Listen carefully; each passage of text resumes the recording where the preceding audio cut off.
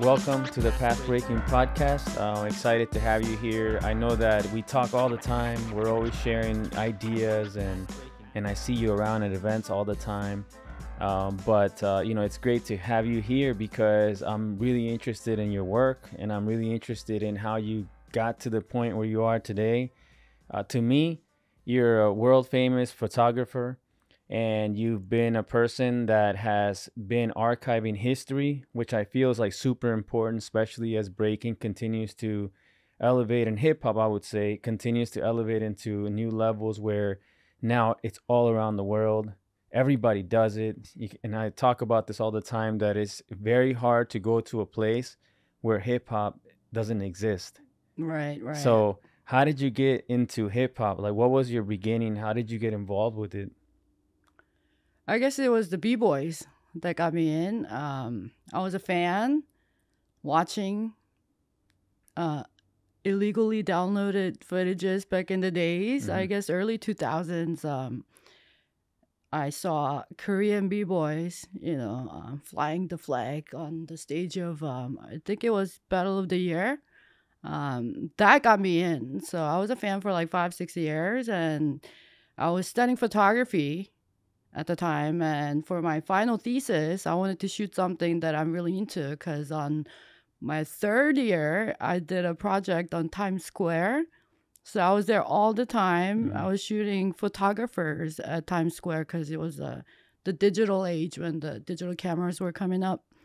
So I was doing that for a year, and then ever since that 1 year of doing that project, I never went back. I avoided that area as much as possible because it wasn't something I enjoyed at the end of the day. So I wanted to pick something that I really love, that I'm gonna really enjoy while I'm shooting. And I've been talking about shooting b-boys with my colleagues and my professor and my friends, and they were always saying, like, when are you gonna shoot it? You always say you're gonna shoot it. When? So for my final thesis, I just went out to Korea and then just reached out to people. I didn't know anyone. I just knew B-boy physics and Hong Ten. I didn't even know any other B-boys. So just Hong Ten and physics. Wow, that's pretty cool though. I mean, so in other words, you saw breaking, and that was your way into hip hop through breaking, which is pretty I didn't interesting. even connect the dots. I listened to hip hop music, in the 90s, 90s big MTV era. Right. But I didn't associate breaking with hip hop at the time. That's why cool. I was going to school in New York, and I was positioned in New York, but I didn't even know hip hop started in New York. So before my final year at school started, when the summer break started, I just went out to Korea thinking Korean b-boys is the shit, but to find out it all started in New York. Yeah, in the Bronx, right? That's Boogie Down Bronx. That's so cool. And so I remember that era of the videos, I remember back in the days, I think it was like early 2000s, where a 30-second clip was like a big deal, right? On YouTube. I think at the time was YouTube and like other channels YouTube wasn't around. I think it wasn't around yet. Netscape, or I forget the names, but we would share footages that we had. Like, did you watch like little this? clips, right? Yeah. I got this. You want to see? And there wasn't that many clips out there, so it was like very short. And you couldn't never watch a full battle. And the quality wasn't good. Yeah, very short. But and I was just talking about that the other day, because once you started being able to see full battles, and you got to see more styles, you got to see more people from all around the world, because before that time, you really didn't know if it was all around the world. Like, I thought, I'm from Mexico, right? So I thought when I came to the States that there's no breaking in Mexico, right? But there was, and there always had been. It's just you didn't see it because we didn't have any form of being able to watch it. Yeah, no social media back in the days. If you weren't really interested in it, you weren't gonna get it. You weren't gonna get it. And so you got into breaking specifically. It seems like you follow a lot of b-boys and b-girls from when they were young, and growing up now. Some of them are like world champions, right? So where did you get your fascination and in your passion for photography? Like, was it something that you always had in you? Like, when you were a kid, did you have a camera and were you always taking pictures of people, or where did it come from? Not at all. Actually, I love I loved photos being taken of me. Like that's what I liked. So I liked being in front of a camera. We would go out and have people like take photos of us, our friends and family, and that's what I was into. And when I was like 20, 21, my sister recommended me to take a class in Nova. She was like, "Hey," I was going through a rebellious years after high school, Yeah. and she was like, "I think you like photography. Just try it out." So I went to Nova, took black and white photography 101, and that was the And that's when beginning of it all. Wow. Okay. So you Yeah, basically. shout out to Sarah Raymond and Paige Carl at Nova. They're awesome. Awesome. They're still there. Are they your teachers? Yeah. They really influenced me to go to New York. They're like, you should not stop here. You should try to pursue it, and then And they're still there now. they're still there. Okay. I should, Are they when they watch you? Because I mean, we're sitting here. There's a book here with your photos in it. Have they seen it, and have you? Do you still keep in touch with them? I try to, but sorry, Paige, I'll hit you up. I hit her up last year during COVID that I miss her, and I told her she had a big influence on me, Inspired you, and all that stuff. And I told her I'll go visit her, which I still haven't. Life happened, and things get.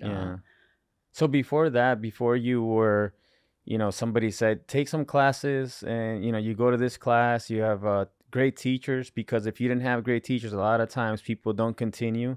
So they inspired you to say, go to New York, go check it out, keep on going.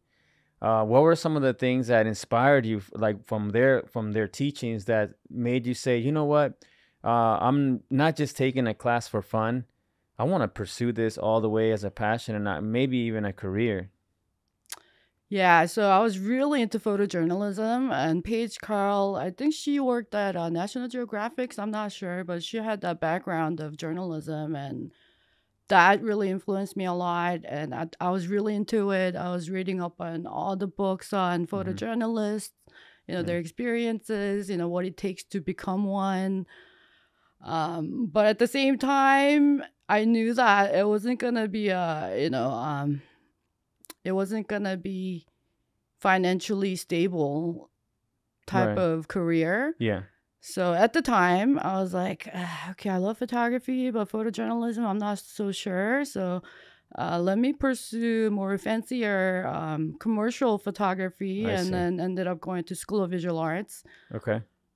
So basically, through that process of getting into photography, you start to sort of think about it and explore, and like, where could I go where it could be something that would motivate you and keep you going through that passion. Because what ends up happening is, if you get into something like breaking, for example, if I only focus on battling and that's my only focus, when I get to the goal, or when I accomplish the goal, maybe I'll say, well, I'm good now, and maybe I'll just walk away. But through that process of getting into battling, you start to find other ways, like teaching, maybe starting a business, maybe shooting videos, doing all kinds of work. Is that similar to what happened to you? Whereas now you have something, you have a passion for something, but now you're exploring how to keep going with this passion without losing the interest in it? I mean, photojournalism itself, I saw a big merit in it. It's a very rewarding job to be able to share what you see to the world. Yeah. So that's what really drew me into the genre. And to continue the story from, when I went to New York, I met Edward Keating, rest in peace. He passed away recently, but he was someone that influenced me a lot, molding my philosophy in photography. Okay. I met him at a social documentary class at School of Visual Arts. I thought I was going to pursue commercial, all the fancy, photo shoots in the studio and all that. But my heart was just in documentary. Like, okay, if not photojournalism, there is documentary. Yeah. Is what I found out when I went there. And then one time when I met Paige Carl, while I was going to SVA, she was like, hey, you don't have to do hard photojournalism. You don't have to go to hard stories and Mm. hard news. There is soft news. There's cultural stuff that you can do. Yeah. And that's all that aligns with the break-in Yeah, topic the that I'm culture. shooting, and that's what I wanted to do. Make a book that can stand on the same bookshelf with Martha Cooper's Hip Hop Files and Yeah. Joe Conzo's Born in the Bronx, but showing the expansion of hip hop. That's why we named it Moving Forward, because the culture is moving forward. It's expanding. It's going to the whole world, and it's it's dominating it's fashion, yep. News, everything, right? And more people are getting into it at a younger age, so it's just gonna keep on going.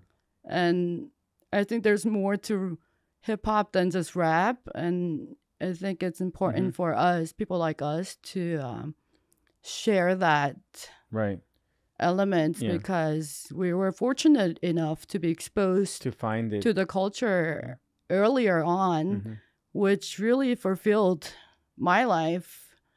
I'm sure yours as well. Yeah, what it does, at least for me, I spent a lot of time trying to figure things out, trying this, trying that, getting a job, and then going to work every day and always asking myself, is this what I really want to do? So I sort of struggled with going all the way with breaking, because I didn't think I could create a job out of it. So for a long time, I was sort of on the fence, like getting other jobs, trying to figure things out. But then you get to a point in life where you kind of grow up to a point where you realize that it's now or never. Like, this is the life that I've been given. This is my chance to go out and pursue my dream full time. So it's either I do it or I don't. And, for me, I made the decision. But I started getting into dance when I was 5 years old. So when I talk to you and your photography and the amount of work that you produce, like, all the time, I see you everywhere. I mean, you have photos of me that I've never seen before. You have photos of my dog even, so like you got so many things that you've been archiving, but you got into photography later on, not when you were 5, but when you were a kid.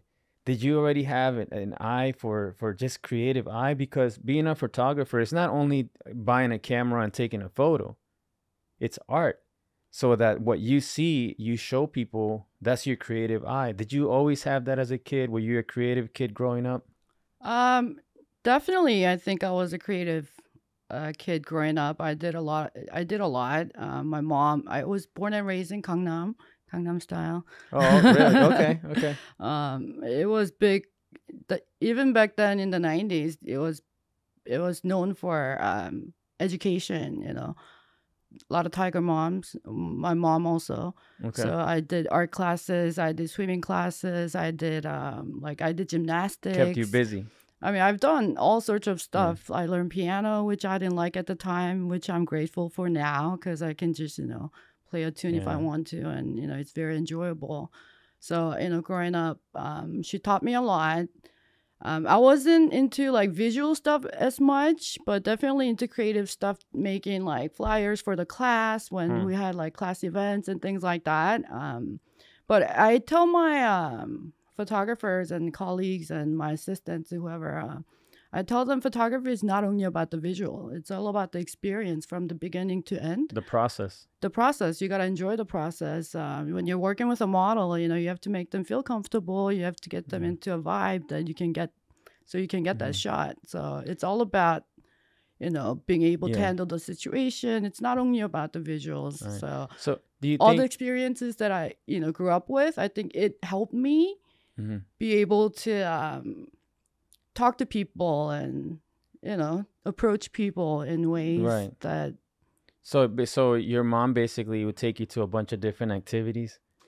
She used to take me to church, and she took me to the Buddhist temples. I went to Catholic church with my mom's side. I went to Christian church with my dad's side. Oh, wow. I've been to all religions, and I believe in all religions. So you going to all these, piano, gymnastics. I mean, swimming. I'm sure if there was a breaking school, you'd probably be there too, at the time. If it was around, I feel like the time was different, so maybe I wouldn't I'll So just to give you an insight into how time was back in the days, I was one of the tallest kids in class, like even amongst, with the guys and girls Yeah. together. I was one of the tallest and I was athletic. So I would be pretty good at all the sports. But girls had to play one sport and guys would play soccer and baseball. And Okay. teacher would tell me to go play with the guys because, if I You're play with the tall. girls, my team wins all the time. Oh, So okay. it makes the game unfair. Yeah. So you're So pretty athletic then. I was very athletic. I would, Yeah.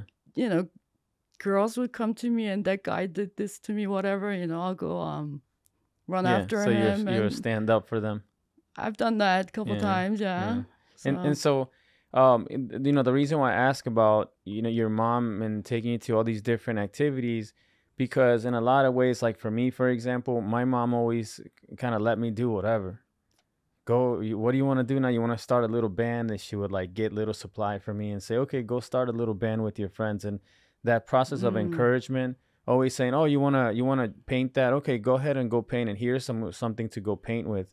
And through that, I became more creative because I was always trying new things, and I was always in many ways exposed to and told that it's okay to go be a singer, and it's okay if you want to be a movie star, it's okay to do that too. Like it was always like that, although we didn't have much. So I now that I'm older, I look back on that, and I think about like where my life has gone, and I think it had a lot to do with that. I kind of trace it back. So do you trace a lot of the things you're experiencing now because you're super successful?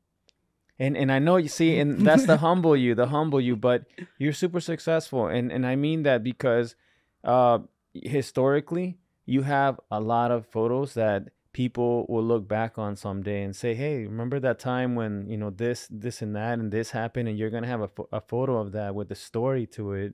And so I look at that as success. I don't mean success what people associate it with, which is like having a big house with a large bank account, but mhm. success in the sense that you're inspiring and you're reaching people in a different type of way, right? So do you trace it back? Do you think that your mom taking you to these activities inspired in some way a little piece For of you? sure, for sure. I mean, my mom, shout out to my mom. 엄마 사랑합니다. She always told me you can do anything you want. She always made me believe in myself. She's still a big support. I would thank her for everything that I've done in my life. Yeah, If it wasn't for her, I might not be here. You know what I mean? yeah, Like for that's how sure. I feel. Cause like in the teens, things were hard. I was such an active kid in Korea, and then I came here when I was 12 to the suburbs of Virginia, where Mm. you couldn't go out and It's different. drive off, and because I'm used to living in the city, being so active after school. I'll come home at like late at night until like my mom sends somebody out to To get go me. get you. Yeah, Yeah, otherwise I won't be coming home. yeah, And now when I think back, like when I came here, I felt so claustrophobic, and I was going through the teenage years as well, and yeah. that You're really 12, messed me right? up. Yeah. So Yeah, I that wasn't change of like you grow up somewhere, you're in the city, you know where everything is, and you know where you navigate around there, but now coming to a different place where you don't really know is totally different. Yeah, and I was so young and naive. I was just used to seeing like Cosby Show, Knight Rider, all this Yeah, the American 90s, stuff, 80s. thinking that when I come to America, I'll be going to Disney World. I'll be Yeah. living in a big house, and all this like stuff that was in my head didn't materialize when I Yeah. came here. My parents, they were busy working. Yeah. They themselves were struggling. I bet now when I Yeah. think about it. I was the youngest, so my brother and my sister, who was always there, weren't there because at that time they were going to college, so Okay. they weren't home. So it was like Yeah. a new experience for me, and um, I studied hard. But when I went, I was getting straight A's and all that Yeah. stuff because that's what I was doing in Korea. But when I went to high school, It's a little struggle. things changed. Yeah. I mean I but think that's normal though. People are figuring things out, and I feel like it shouldn't be so hard on anyone that is totally normal. You're figuring things out. Yeah, you go through such a process that it makes you tougher. Yeah. Yeah, so I was going through the rebellious years after high school, being all confused with my life, identity crisis, everything was Yeah. going on. That's why my sister recommended, hey, take a photography Oh, class. okay. Okay. Maybe this will give you some kind of focus. And Change it your did. life. It did. I mean, change your life. It changed my life for Yeah. real. I thought at that time that for me to produce good photos, I have to be good. Like I have to be a good person to take good Yeah. photos, right? So I changed my ways a lot, and I try to become someone that's more real, Yeah. original, and So after you found breaking, you found hip hop, you found breaking.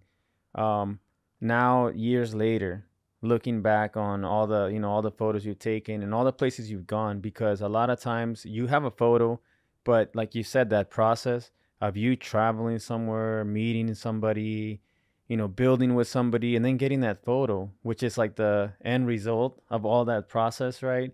After going through all this and being a part of the breaking culture, because you are, right? I mean, you're now a part of our community. What would you say is one of your most memorable like moments of when you that one time, that first time where you go to a jam or you go wherever you went, and that first time that you took a photo and you realize that, wow, like I found something special in my life that I want to keep doing? Did that moment happen for you? Was it one moment or was it several moments? I think it was a combination of different moments. When I look back, I mean, I started archiving all the work recently. Looks like I've shot about 150 events, maybe more. So 20s, I got into photography. I was just immersed in photography. I Yeah. carried my camera all the 24 hours. It was be my Wherever you saw bedside. it, you just It was on me all the time. I Yeah. have photos from the streets of my family and friends, everything. So that's how my 20s went. At 29, back to that, I shouldn't say the years. I was It's going all off good. my age, but Yeah, no, it's all good. anyways, 2007, I found I got into hip hop, right? I mean, I started shooting breaking. So my 30s went by with breaking and photography. Yeah. Shooting breaking with photography. So on top of that, when I turned into 40s, what I needed was business knowledge. Yeah.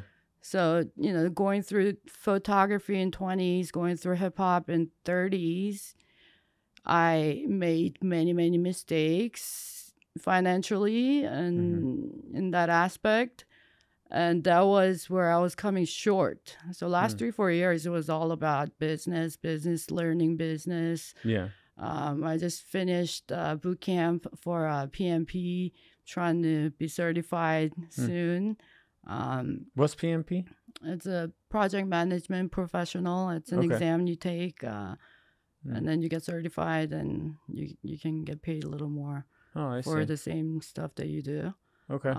But I mean, going back to your question about that moment, if I were to like talk about that one moment, so when I went to Korea in 2007, I didn't know anybody. I just knew physics and Hongtan.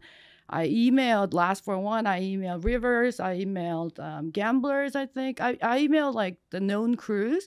Like, hey, I'm a student from New York. I want to document your life, B-boy life. No one replied back.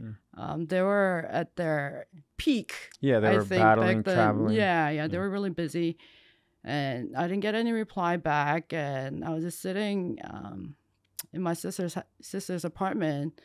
And I'm watching this show on TV, and it's on Breakin. I think it was R16 or something, right? I was like, I came to shoot Breakin. Why am I sitting here and watching this on TV, right? Yeah.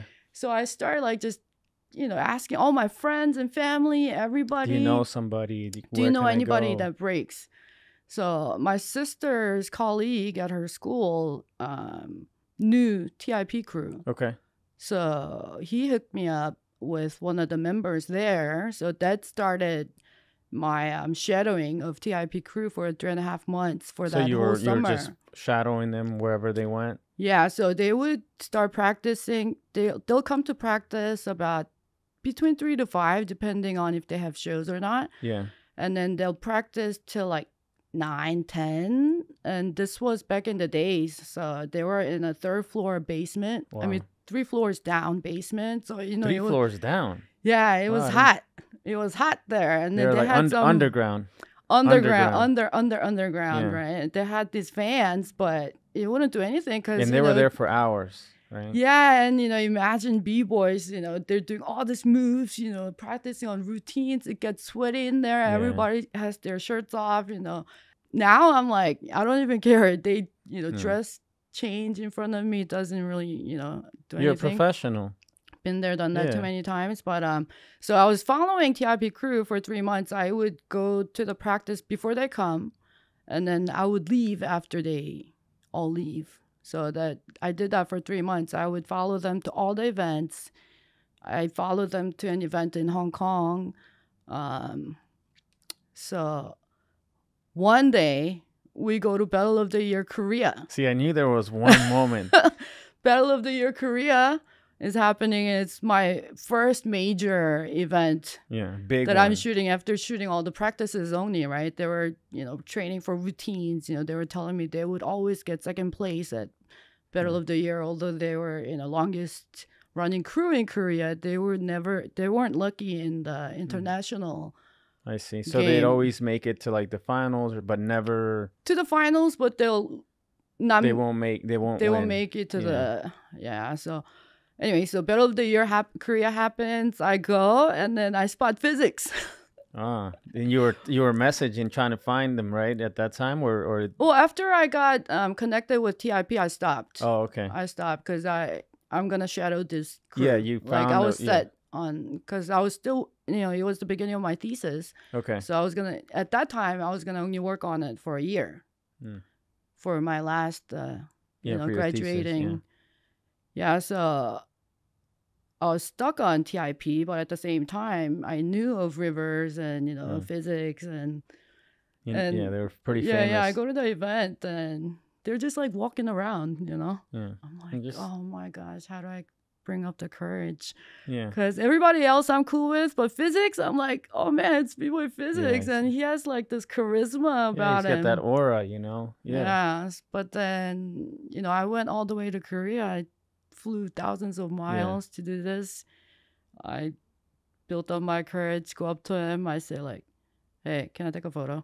I said it, and I don't even know how it sounded. I mean, that's how I remember. I said it like whispering. I don't even know, but he was like being really cool, sure. And then he just kind of sat down on the chair, posed for me, took that shot, and I was like, oh, you man. got it. Like, I got I mean, it it wasn't the best of the photograph. It's just of him sitting on a chair.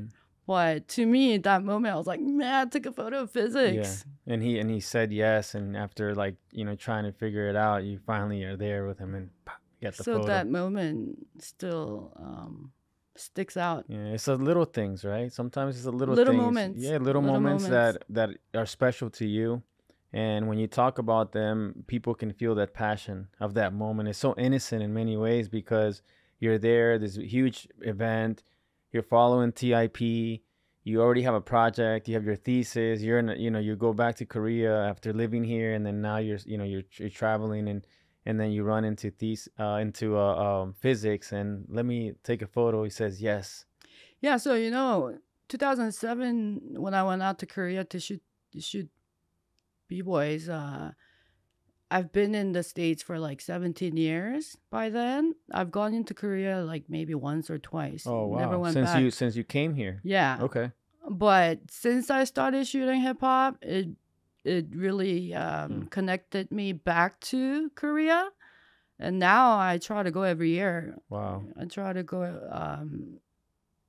photograph b-boys, see what's going on, meet with people up. And yeah, and I know that out there. Like I was talking with Born about Korea and the Korean scene, and he mentioned like 2010 as being like a big, like breaking in Korea was like really big, like on TV and everything. So 2007, Battle of the Year. I think TIP came in second again. Oh, they didn't take that I forget, but they didn't make it. Okay. And September comes, I come back to the States and I go back to school. And, you know, by the time I start school, people are trying to figure out what they want to shoot. But I already had like 3 months worth of work that I had to edit. Yeah.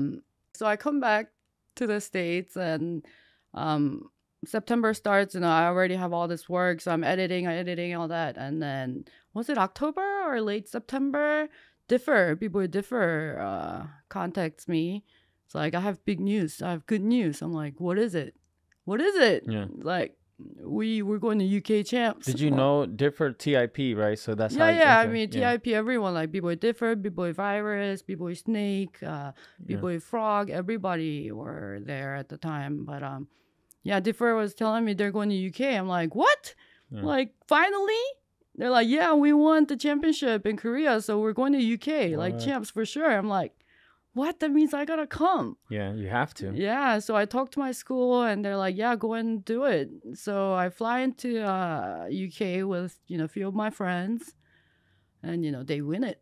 What? Was that the first time? So, like, they always second place, and then this time they take the whole thing. Yeah, they go to UK. They won UK. B-Boy Differ won the Best Chief Rocker Award.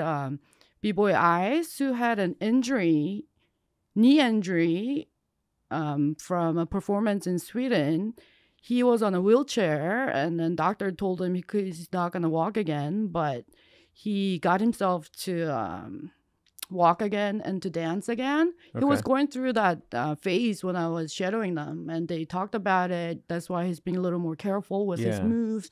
It's scary to him to do hard moves and whatnot, but he won 7 to Smoke at UK. So with the messed up knee. I mean, it was like a champion coming back to being a champion again, because he was known to be a genius b-boy when he was like 18, 19, like with physics and along with other top b-boys. Now he's a professor at a college. Oh, wow. Okay. Posa College, where he's teaching. I mean, that's their school teaches graffiti, you know, breaking, all like styles. Art school.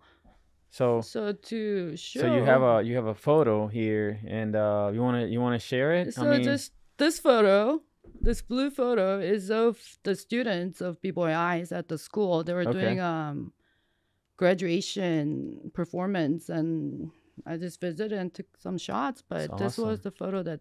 When did this book come out? That they chose. This came out 2021, I believe. Okay, so recent. Yeah, I received a copy October 1st. And who are the signatures on here?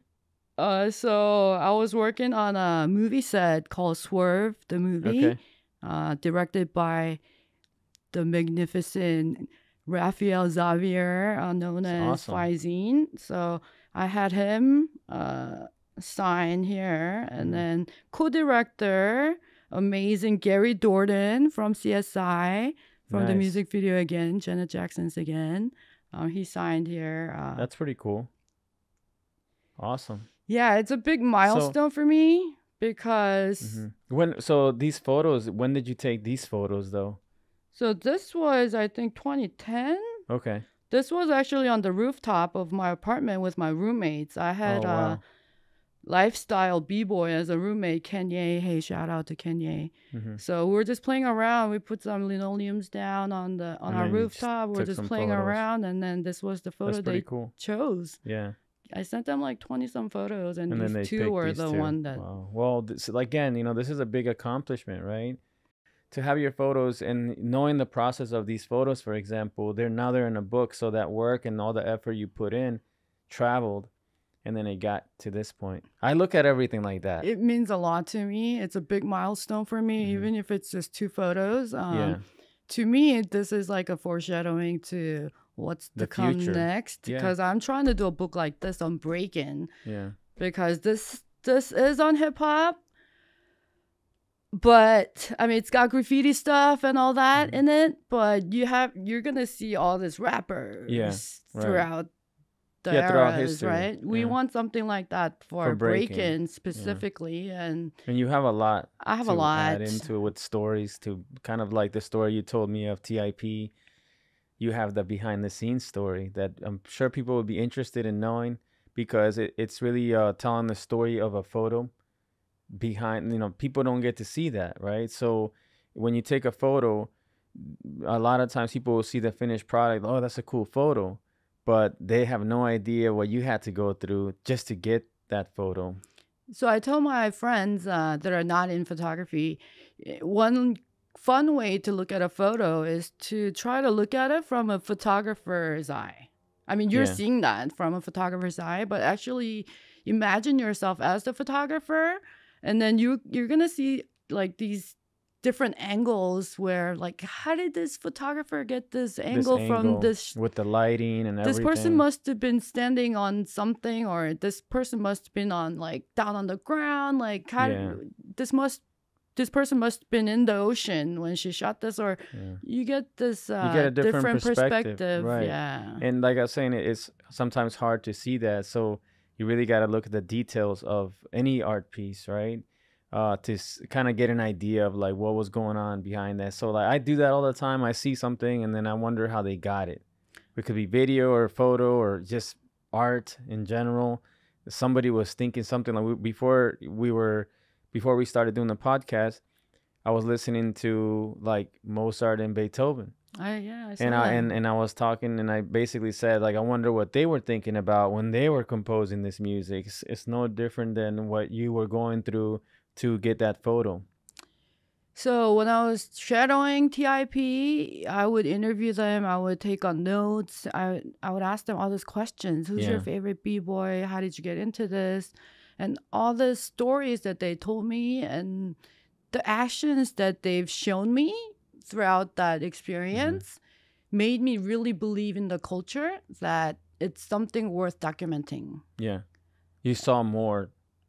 I saw the culture as something that's worth documenting, and I wanted to be the one to do it. Even if other people were doing it, I Yeah. still wanted to do it. Because everybody has their different style. Everybody has their different eye, their yeah, vision. of course. So I mean, I went through the freeze Yeah. phase. I've done the freezes and all that stuff first couple of The years, jumping. whatnot. Yeah, all the cool, Yeah. the shots that b-boys Yeah.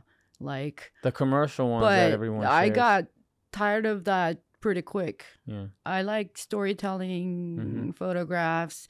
I like simplicity, but at the same time, for my photography, I like complex, lot of information on an image type of photograph, because I like looking at a photograph for a long time. Like I a don't deeper meaning to a photo. yeah, just one shot telling the whole story. Like, Yeah. there's a person in the corner eyeing this, and there's another section of people here that's doing this, and there's so Yeah. much information that you can look at a photograph for like 5-10 minutes and see different things. you start hearing sounds, and you Yeah. start hearing like that. You feel the atmosphere, and Yeah, that's the passion in you, because you understand it, and it's your art form, your form of expression, right? So you got into it, you did your thesis, you're in school at the time, now you're back in the States, you go and they win, now you come back, you do your thesis, and at what point in time did you say to yourself, I could actually make a living doing this, and I want to pursue this as a career full time?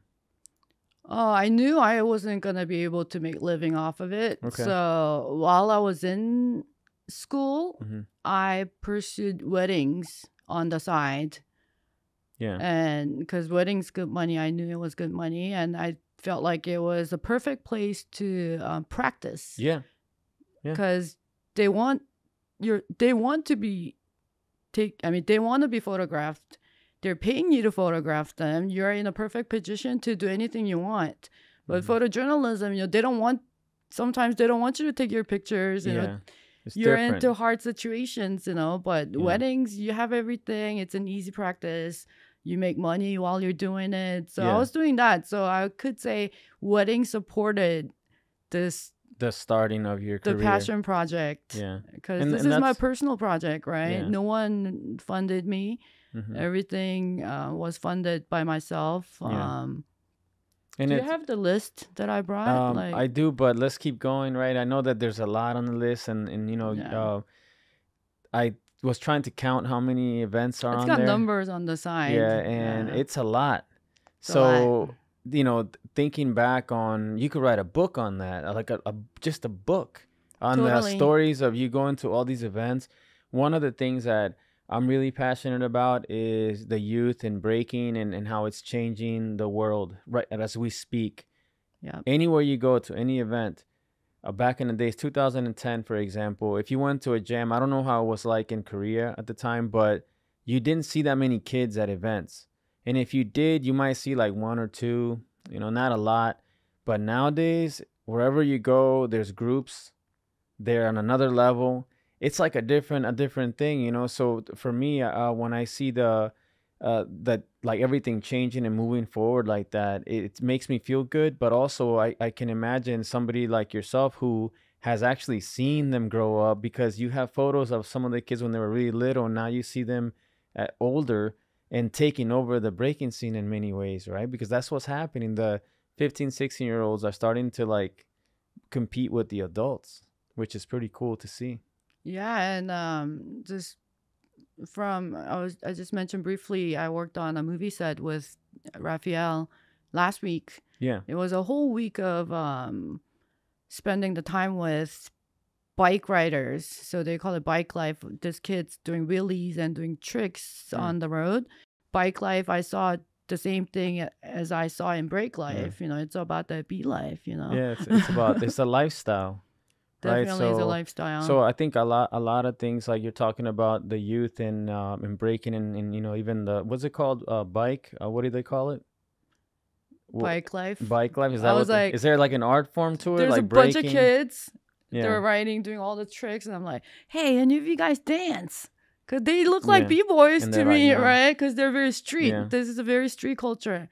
And if you guys dance, oh, look at me all Like, like what? this. I'm like, Yeah. nah, we Bike ride. life. Yeah, we ride. Yeah, that's what they say. So, back in the days, baseball, soccer, tennis, like sports that have been around for a long time.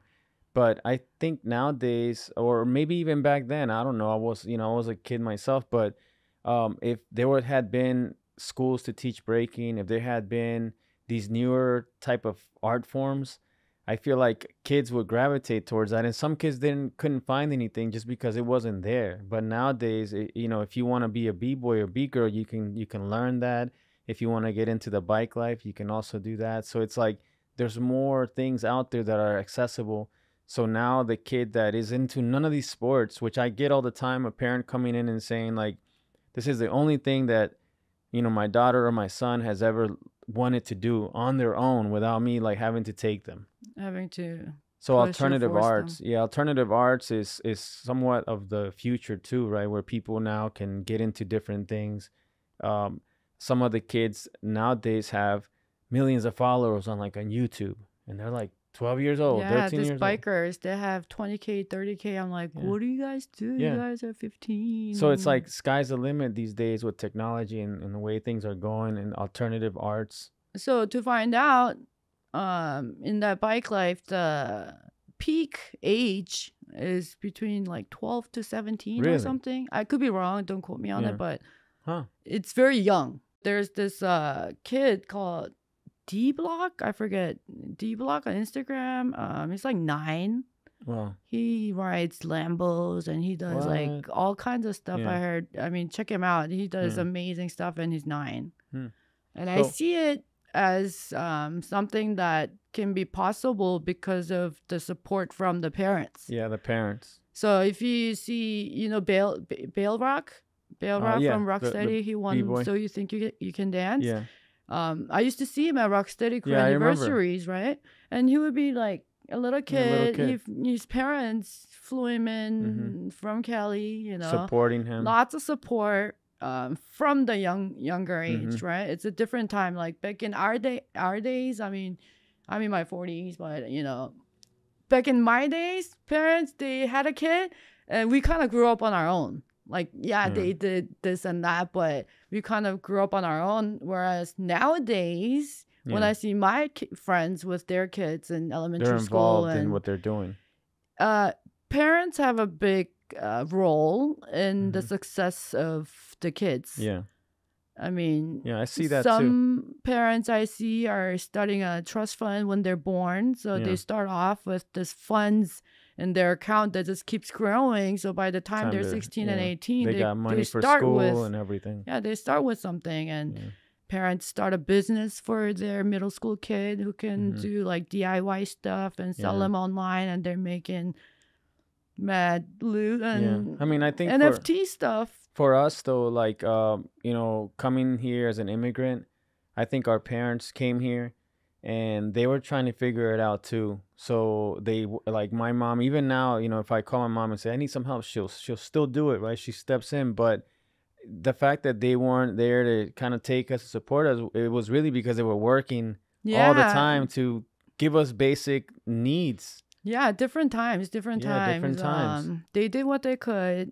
I realize now that I put my parents to too high of a standard. I didn't realize that for them too, they're being 51 Yeah. for the first time, they're being 60 for the first time, they're being a parent for the first time. Yeah. So for them, I'm sure it was a struggle, and I sure gave them a hard time, Yeah. like in my teen years. But I came back. It's not about what you can't control what happens, but you can definitely control what you do about it Yeah. after a fact, right? Yeah.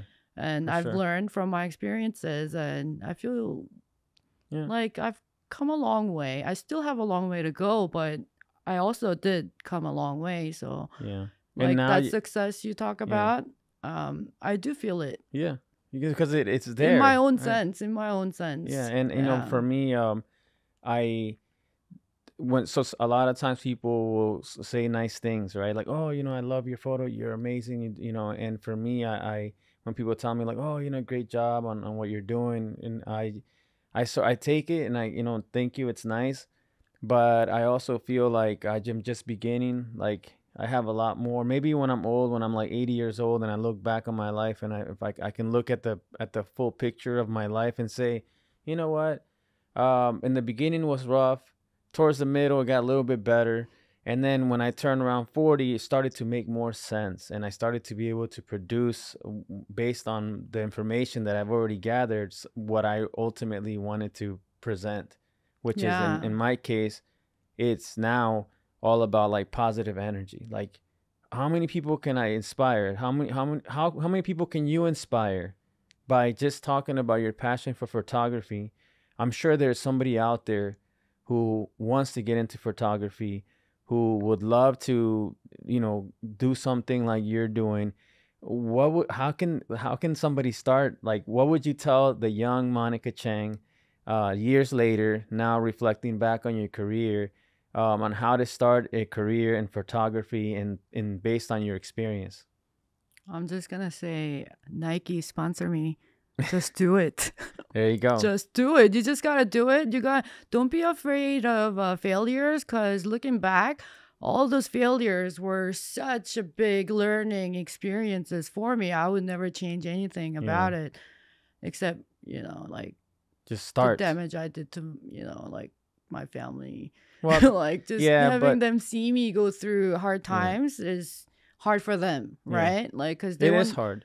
Yeah, and photography, it's a struggle. You have to be ready for it. You got to be hungry for it. You're not going to last if you don't have this passion that no one believes in. You got to believe in believe in yourself. yourself.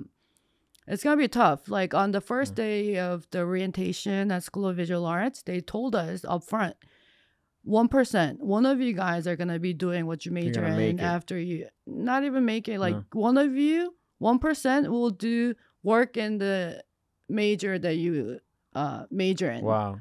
So that kind of stuck with me in my head, and I was like, okay, no matter how hard it gets, I'm just gonna survive. Yeah. So I shot weddings, I shot family stuff, I shoot events, corporate events, models. I shoot everything. Whatever it takes.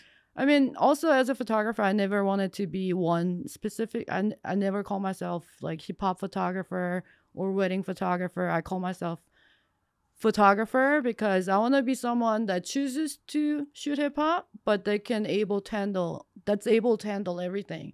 It's Yeah. not because you only know this, you do this. It's like you know how to do everything, but you choose to do this. Yeah. You know, at some point in time bought a camera and said, you know what? I got what it takes. I want to become a photographer, and I started taking photos. And you take a couple of good photos, and then you think you got it. But one of the things, based on people who I've talked to who are professionals in their field, is that you can't just take one photo and call yourself a professional.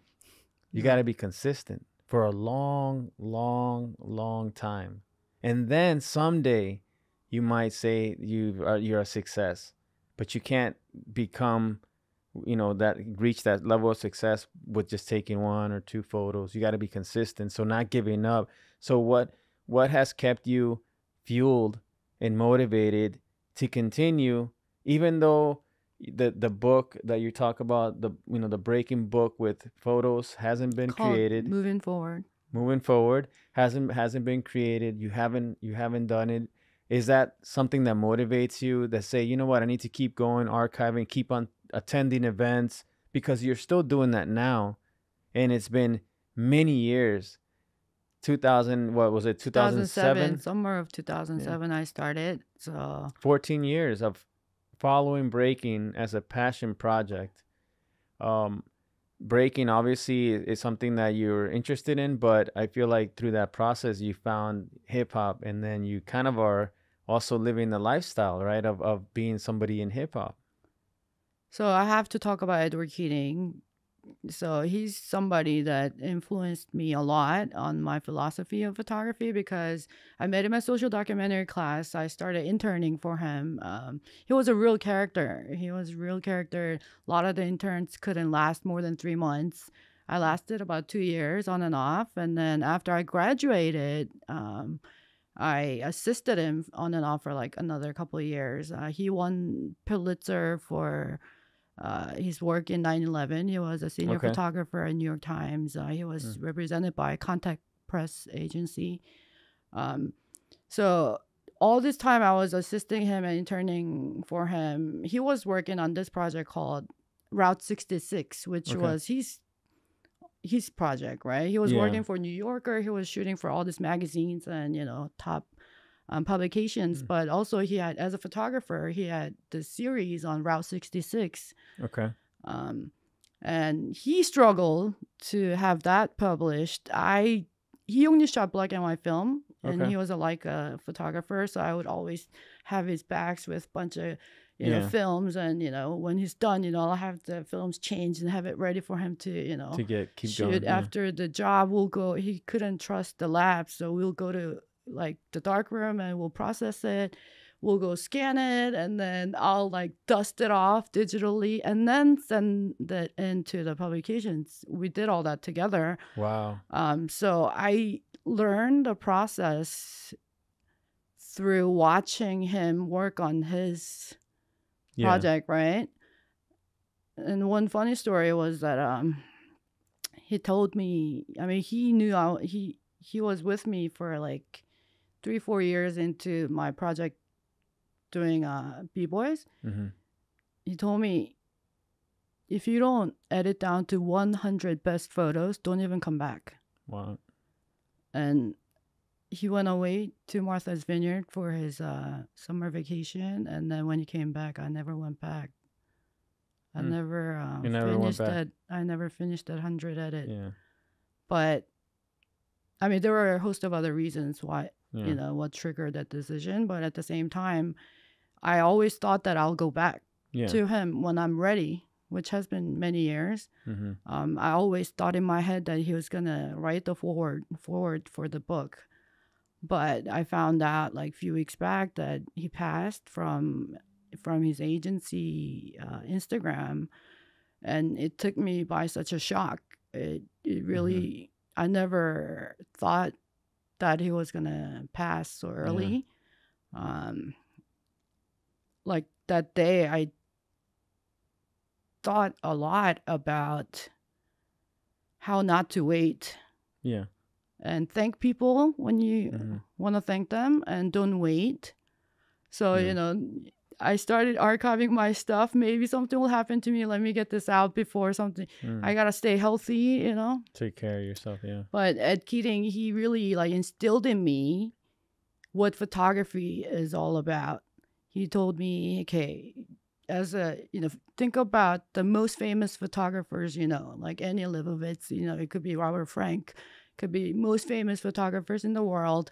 You try to think, how many photographs do you know by that photographer? It's not going to be more than 10, even if it's someone that you really love, right? And he's talking about making that iconic image that people will remember you by. Like, we're not trying to, like, when I go shoot a jam, especially when I'm shooting for myself, I'm not being commissioned. And if I'm shooting for myself, I give an assignment to myself. Yeah. Sometimes it could be limitations. Sometimes it could be a topic. But, I do that with myself so that I'm going for that one shot that's going to be in people's head, like, even forever, years down the road, like maybe even after I die, when people think about Breakin, that photo comes to mind. That's my goal. Like, that's what I'm up against, right? So it's like, you could go out and take 100 photos. You could take 80 safe photos that people will be just happy with. That you can do, right? Anybody can do that. But can you do one image that's going to stick with people in people's head? Like, it's going to be ingrained. It's going to be remembered. They'll resonate with it. That's awesome. That's what he taught me, right? So I'm going for that one image. Sometimes I'll waste 90 photos to get that one image. And that's what matters. Like, for people like us, like, that takes photography seriously, we're not just trying to take good freeze photos. We're trying to take a photograph that shows the lifestyle of a B-boy or B-girl. Tells a story. That can have people understand the culture. Yeah. So you learned a lot from him, right? Through that process of in many ways, it seems like you were assisting him. Assisting, interning. I started interning, but I ended up assisting. And that's a great way to learn, right? When you follow somebody who's a professional and you see their process, you pick up on things, and then you remember things. Like, when you were just talking about him, I just was sitting here because I could tell that it means a lot to you. And you learned, like, just by you talking about it, I could see that you're remembering, just spending time, processing the photos. You guys are there together, and then the photos go out. But that process is like special in many ways. Is something that you have, and it's part of you, it's who you are. I think it was all the conversations we had, like, just during work, in between breaks, when we're going to the job, we'll talk about stuff. And he never held back. If you're curious and if you're asking, he would let you know. And he wasn't kind either. He would tell you tough. It sucks. And I like that. I don't like people saying, sweet, this is great. This sweet is candy good. kind of, know. Tough love in many ways. Yeah. Right? When he says something, he means it. And when he says it's good, I know that it's really good. It's a big, he would never say it's good. Yeah. He would say all the bad things about it. And I'll let you know. And then I'm you like, try to pick the best one out of all the bad things. I mean, you get your feelings hurt. Yeah. You learn. You have to get hurt. Yeah, that's what I'm saying.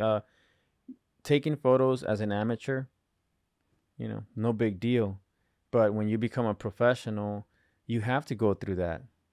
You have to learn, and you have to go through those moments of where it's not great, and somebody has to tell you, because you're going to get to a point where a lot of people are going to see your work. If you're pursuing that, at some point in time, something like being in a book is going to happen.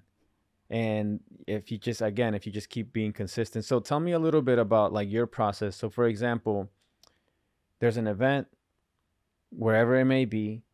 You have, as you mentioned, you have a plan of what you want. You have an idea.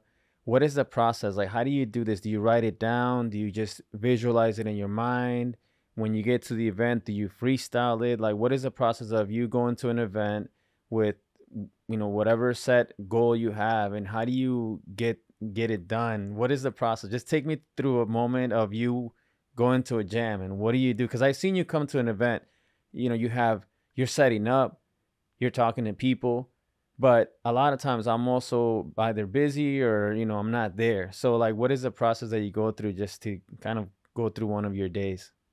It's so different depending on it. There's a wide spectrum of, full set of gears, with 2, 3 lights and assistants and everything, full 9 yards. And then there's just like very light, just one nifty 50 lens on it. And I'm just going to a jam to have fun. I think lately I'm more towards just having fun at a jam than to photograph. I will take my camera just in case something happens that catches my eye. But at this point, I have so much content. Like, I have jams that I haven't even looked at after I shot it because they were like back to back. I'll be shooting 5 events back to back. Like when there was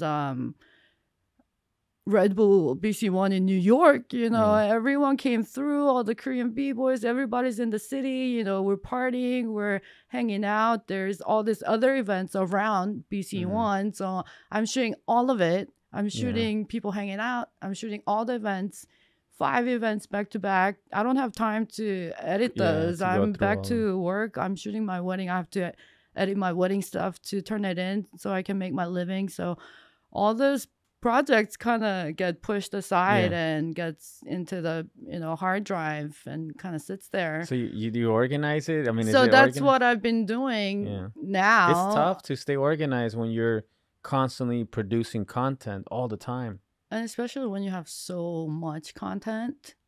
But I mean, I have to be thankful that I have all these ingredients to work with, right? Because for photographers, you have to be very fit. You have to be fast on your feet. You have to be, no matter how good of a photographer you are, if you can't be at that place to take the photo, it means nothing. It's very meaningless, right? So you have to be very fast on your feet. You have to be very good with people, to convince people to let you into certain situations, to be able to like shoot that. I mean, just one short story about Ed Keating when he shot 9/11. On the morning of, he had a job for New York Times and he was late. He woke up late and then he was just flying into the airport, and on the way, he heard the news, and then he went to the site where he was photographing, and of course, the cops and everyone banned journalists and everyone from coming in because it's a bad situation. And what I heard from him was that he got a construction worker's hat, and he was a very, very like wrinkly old man, so he could pass off as a maybe construction worker. But he had the hat on. He had a small Leica hidden somewhere. He was in there shooting, and one of the iconic shots that he made from that time was this tray of china with all the dust on top of it. It was a very quiet photo, but very, very powerful. And he got community service. He got in trouble for it. He got into trouble for that, but he got that shot. Yeah. And New York Times photographers won Pulitzer that year. I'm not sure if I'm pronouncing it right, but Pulitzer? Yeah, I think you're right. I mean, I wouldn't know. I mean, you probably would know better than me, but I think Pulitzer, it sounds right. Yeah, Pulitzer Prize. Yeah, so they won that year, and he taught me they're not gonna welcome you to take their photograph photo. them. Right. But one thing he taught me was that you just go hang out there, and he would have his camera over him, but he'll never take the photo, but he'll just talk to them and just. Like chill out. I mean, chill like and hang out with them, right? Yeah. And you wait for the moment for them to invite you. So after a while, they're like, "Hey, how come you carry that camera but you never take any photos?" They'll get curious. They'll ask you questions and like, "Hey, are you okay with me taking photos? I'll take some." And then that's how it begins. And like you said, you're under trust, and there's a process to it. You can't just get in there. Yeah. and just Yeah. Nobody. I mean, I see what you're saying. Even when you're out, sometimes people are taking a photo, and if you're in the background, you're like, yeah. I So it mean, when I is. came into hip hop, into breaking, I heard so many stories from the OGs in New York that there was a lot of exploitation on them, like in the 80s. Taking And their photos. yeah, they were young at the time. They went through all this fame Mm-hmm. and fortune, and then they were left alone. A lot of them had to go through identity crisis and all that stuff. They didn't believe in media, especially when I started. There weren't that many around. There was Chanhee from Korea, who was doing documentary photos on Korean b-boys. He's the one actually that told me about Martha Cooper Okay. at Battle of the Year Korea when I Yeah. shot physics for the first time. I met Chanhee there, and then he was telling me, hey, there's Martha Cooper and there's Yo Kanza. I'm like, what? There are Yeah. photographers that shot this stuff? I didn't even know, but he taught me all about that, and that's how I picked up on all this knowledge of like who's who and who did what. Everybody, even TIP was telling me there were so many people like me. They came around, would take some photos and do some stuff, and then they'll be out they won't be found again. They would just come and take their photos, and I don't know what they do with it, but the dancers wouldn't see it, and that had this pushback. Yeah. So I had to show it by action. So even when I came to New York, I would always go and shoot and then make a print. And next time I see them, I'll bring them a print, and that way they know. Yeah, like, and hey, then I'll share my photos on MySpace back in the days. Yeah. It was before Facebook. Yeah. I even remember sharing some on Friendster. I think Friendster was around. Yeah. It was the first. I remember that. Oh, you remember? It was before, before all MySpace. Facebook and all that stuff. Yeah, Friendster, and then it was MySpace. And then after Korea that, had Cyworld, which was like. I think we had one called Mi Gente, which was like, for Hispanics. Yeah. It's funny. Korea had Cyworld. That's pretty cool. You know what I've been thinking about though, because so much of the rap kind of domineering the whole hip hop culture, I felt like other elements need to be shared more. I think the reason the audience doesn't know about it is because it's not out there. Yeah. I mean, we need to put it out there so they can, if they want to find it, they have contents to, look at. And I feel like business is the side where a lot of us lack. And I see it around me all the time too, because I'm pretty new to the game myself. After all the failures and spending all my money into some things that never came back. Yeah. I want to do like a workshop series of all the business related topics for hip hop organizers and hip hop people. I mean, if Stans or whoever, like the bigger funded people can do it, that'd be awesome. How to start an LLC, how do you do your taxes, how do you form your teams, how to project manage, all the business entrepreneur stuff that we should know by now by heart. I mean, a lot of us kind of stayed in hip hop that kept us young, but as you get older, there's pros and cons to it, right? You need to keep a good balance, and I think if you can stay young in hip hop, doing everything that you do, and have financial stability where you make it sustainable, and you can give back. To the community. It's what we talked about earlier, paying forward. So I try to do that with like the teachers at the school, set up like either weekly or semi twice a month, more than anything, like Zoom calls even. Let's talk about business. What do you guys want to do? And how can I help you get there? Like, what are some of the things that maybe I've learned in business? Because being an artist is great. Go to a jam. It's so much fun. Live the life. Have fun. But if you get really good, at some point in time, you're going to have to deal with people who are all business. And when you get to that level, if you don't have that experience, so if nobody's ever even taught you anything about that world, you are outclassed. And it's very simple to, for somebody to just sign this, sign that, move on. Again, Yeah, and then you don't get yeah, the amount that you deserve, and you ended up giving it to right, the rich people. I right, tell my team, hey, you don't have to make rich people richer. Let yeah, us be rich. yeah. So it comes down to that, like sharing information, education, right? I think it's happening more now, and I think for a long time, and there, I would say out of the 100%, if you look at a pie, 100% of everyone breaks. Out of that 100%, maybe like 1% are able to live from it and buy a house with it and, invest with it. And then everybody else, maybe 10% or make a little bit, but then the rest are just having fun with it, right? I think that also is different country to country because I think Mm-hmm. Korea, they want to make it your full living. It's Yeah. not lifestyle b-boy Mm. like in New York. I see Okay. many that are just lifestyle b-boys. They're not into Yeah. competing, but they're dope b-boys, b-girls, Yeah. but they're not all about going out to win a Yeah. battle, you know? Not everybody wants to do that. Yeah. But in Korea, I feel like at a certain level, when you get to the top, Yeah. like you trying to make a living out of it. Like, Yeah. what's the point? Yeah. I mean, you're putting so much time into it. Might as well. And another thing is like I'll use myself an example.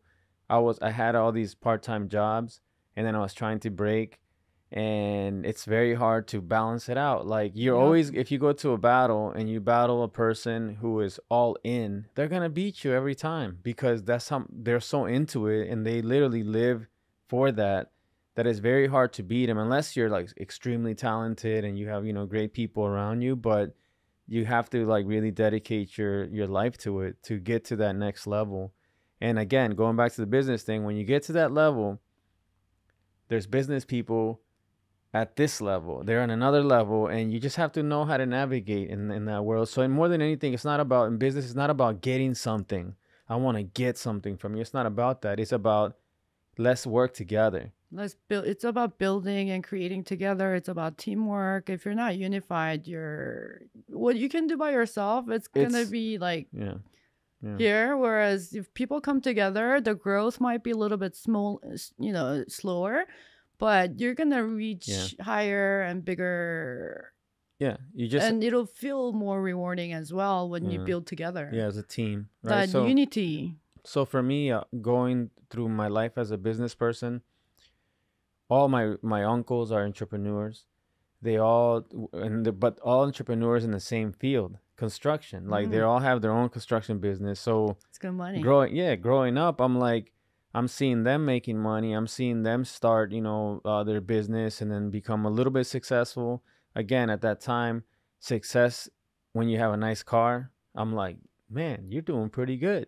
Yeah. But then as you get older, you realize that having a nice car doesn't really mean anything because you can just buy it on credit and pay, a bunch of money every month. So it's about learning how to manage money, learning how to, like you mentioned, accounting, learning how to start a business and doing it the right way and Yeah. not cutting corners. That's one thing that I've learned in business, that you don't cut corners.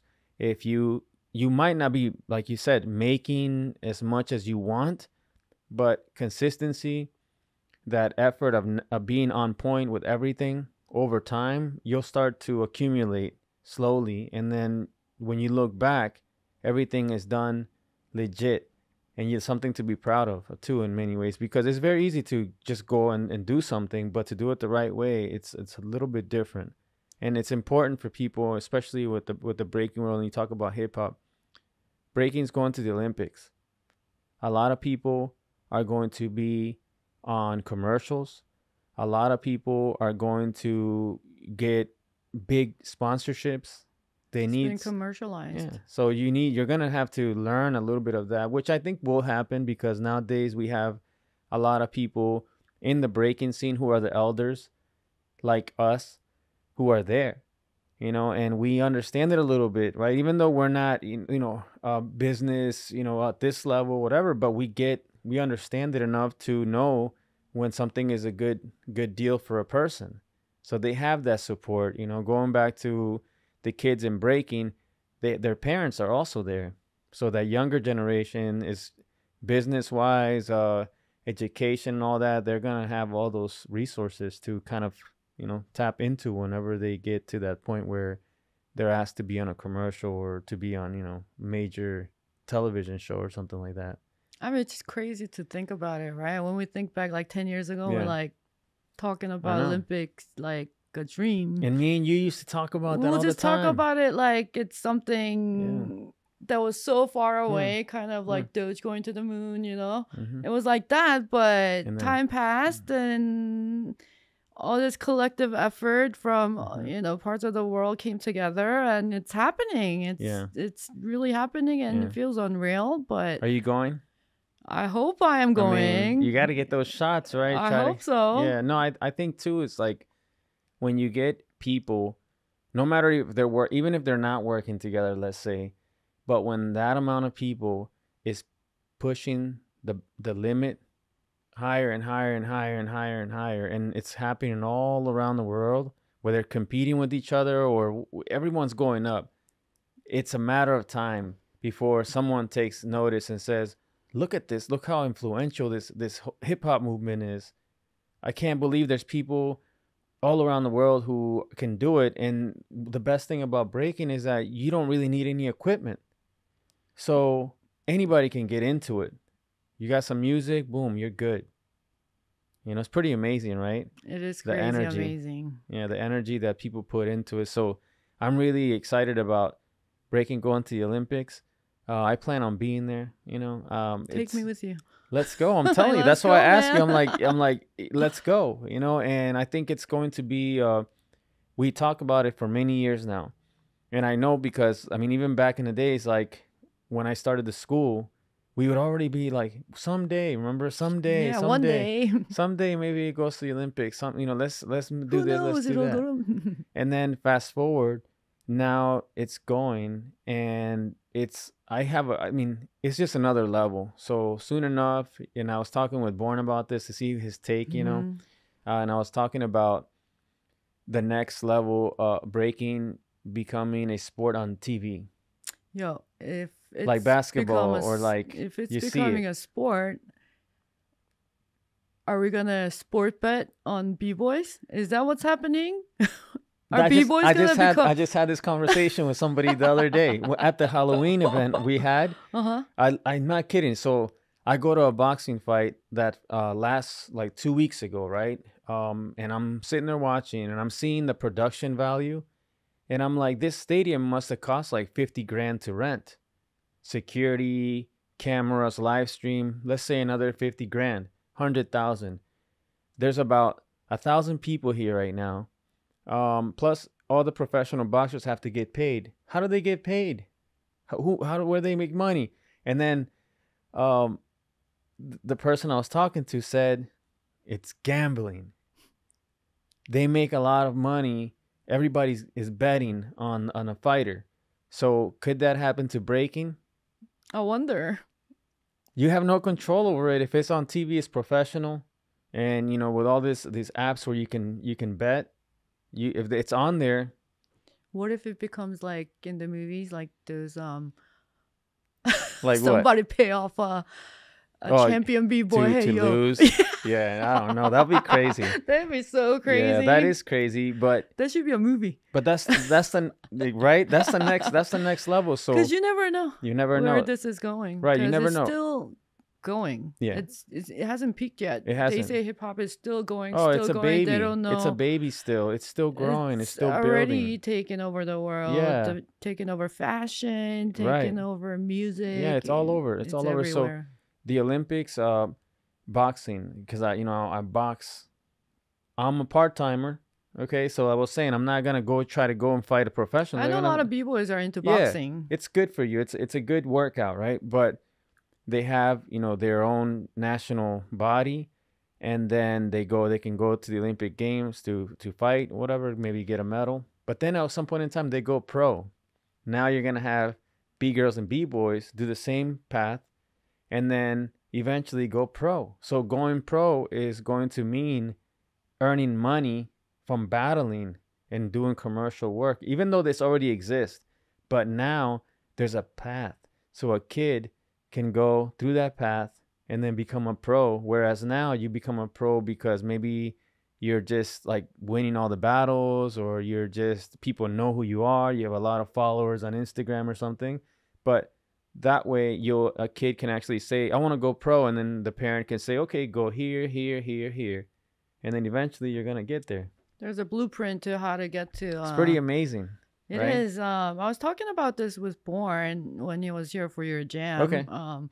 So if there can be an association or some kind of entity where they can provide insurance or all these supportive things for dancers, that would be great. Where they can report stuff. Yeah. Where they can go get help about stuff. It could be a nonprofit organized by somebody, but unified, right? Unified, where it's like dancers have a union kind of thing. We're not gonna be mistreated. You're not gonna be okay if you mistreat us because we have this whole union behind us kind of thing. Yeah. Like we're talking about that. Like that would be great if they could. It started. So it's all about timing, right? How many professional breakers are there? Are there enough to have a union or to have an organization that supports in that way? Maybe 10 years ago, maybe not, right? Or people were just like, I don't need to do that. But fast forward maybe 3 years from now, you're going to have that, to have a business workshops, how to speak on camera. Yeah, how to pose better in front of a photographer or something. Yeah, because some people don't know what to do. Yeah, so exactly. So all these things, like having a support, that's all. I feel like that's happening. That's next. I think that's like stuff our generation have to do. Yeah, to and support the young generation. It's coming happening. Up. It's happening. Again, it comes down to, like, at least for me, I've already done what I'm enough, and now what I'm doing is, like, I want to share, like, stories with people, right? Like, I feel like it's like a new I don't know, something new. As an artist, you always want to feel inspired, right? If you're taking photos and or just anything, if you're doing something and you get to a point where you plateau, or where it doesn't bring you that level of satisfaction that it once used to, then you go and do something different. The key is that that you have to keep finding new things to sort of, like, in many ways, like, jump from one thing to another so you can keep moving forward. So I look at it like that. I look at it like a wall, and I'm climbing a wall, and I was holding on to a piece of breaking, and it was lifting me up. But then, you know what? I got to here. Now I want to go over there. I have to reach with the other hand and go to the next level. So I'm constantly looking for different things. What we're doing right now, this is a different level. There's so much in this world that life is short, and we only have a limited amount of time on Earth. Why not use the time to do something meaningful that you're going to leave behind? Yeah. Not everyone has to take that path, but, if you're inspired to do it, it's there. Do it. It's amazing. It might be tough, but what you get at the end, it's gonna be rewarding. Worth it. Yeah. So how does it feel for you going your story, right? And then here you are, 2021. You are living it. You are doing it. You're living out your dream. And how does it feel for you to be here now after everything you've gone through? What is like the feeling you get of being able to sit down and look in the mirror and say, all those lessons that I learned from my mentors, like, you were mentioning your mentors, and I'm still going, I'm here now. How do you feel when you look and you say, I'm doing this, and this is who I am, and people know you as such, Monica, photographer? So many people have doubted me on my way up. Even TIP, they were like, when do you get these photos? And I didn't share all the photos with them. I'll show them, but only share certain ones. And I'll tell them, hey, my type of photography needs to age. They're not going to shine right now. I like that. They're not going to shine right now. But years down the road, I will be publishing all these photos, and I will be sharing. It'll take time. But it took longer than I anticipated. I like But that. I never thought of it like that. but I wasn't in a hurry. I wanted to do it right. Yeah. It's not about doing it fast. It's about doing it right. And it took longer than I expected, but it's been worth it. And I'm really excited to go through all of them because I started archiving recently. You saw the list. It's a lot. Some of them I haven't even seen, but when I have this time of like going through these images, it's like going back in time. So I tell them it's like a time machine, right? All the photos that you took when you were little, you remember that time because of taking that photo. Like the memory is instilled in you, your mind, right? yeah. So in a way, I was like, okay, this is a project for myself as a photographer that I want to leave behind that documents this culture. But at the same time, even if that doesn't go too well, like as a photographer, I want to be talking to Magnum agency down the road. Not right now. I still have a long way to go. But like in my 50s, I want to contact Magnum and maybe become a member there. That's my goal, right? So it's a long path. I still have a lot to do before that. But so even if it doesn't go well as a photographer, even if I don't get recognition as a photographer from the photography world, I knew all these photos will be like a beautiful journal for all the dancers I've met along the path. Along the way. I'm so grateful for everyone that I've met that let me photograph them, let me into their personal lives. I've shot Nemesis at his home, in his room. I've shot B-boys at their home with their parents, or I've seen the inside of their lives. And I'm very thankful for it. And my way of giving back is through photographs. Yeah. So when this book is out, no matter what happens, it'll be a success for me. Right, because you did that. And so when do you think you're planning to do this? So I'm thinking hopefully it'll be out by 2024. Oh, that'd be perfect. I'm thinking because I did all the archiving, right? Yeah. So if I can finish 1 year per month, then 14 years, right? Yeah. It's year and it's 14 months. Well, it's gonna be hard because there's hire somebody. Maybe you could hire somebody to help you. Who's gonna fund it? Yeah, you're right. My company, Movin Forward Productions, has been sponsoring many projects that's ongoing. So that's all out of kind of my pocket. Well, but you have to do that sometimes, right? And if you but it's work and pleasure together too. Yeah. So there's a lot of value that I get back by putting my time and effort into it. I mean, it's like it keeps you. You're gonna keep going. You're gonna keep doing it no matter what. So for sure. If you don't have money or you do have money to do it, you're still going to do it. I mean, it's just gonna take more time. Yeah. But well, I'm excited to see the photos that you haven't shown. Because I get some photos and I'm sure you have a lot of photos that nobody has ever seen before, and I'm excited to see that because it's like untold stories, and I really like how you put it, that your photos need to age like wine. It needs to age. It's like documentary photos. Yeah, that's got to age. Because if you're looking at a photograph of today's fashion, like if you look at it today, okay, if it's out there, if it looks refreshing, then you might do something. But 10 years, 20 years down the road, you look at it, that feeling's gonna be different. Yeah. I mean, even the B-boys and B-girls that did some high fashion, they stand out. You can from tell the back in the days. I mean, photos from like 2007, 8, 9, even the those photos, and everything. Some people stay ageless. They just still have the same style. They don't age. They have the same look. People that like to do like crazy hair and all that stuff. They change. It's pretty fun to look at now. Yeah, they're not doing. I could do a whole book on just like NG photos, like how what's that Chinese actor? Not Bruce Lee.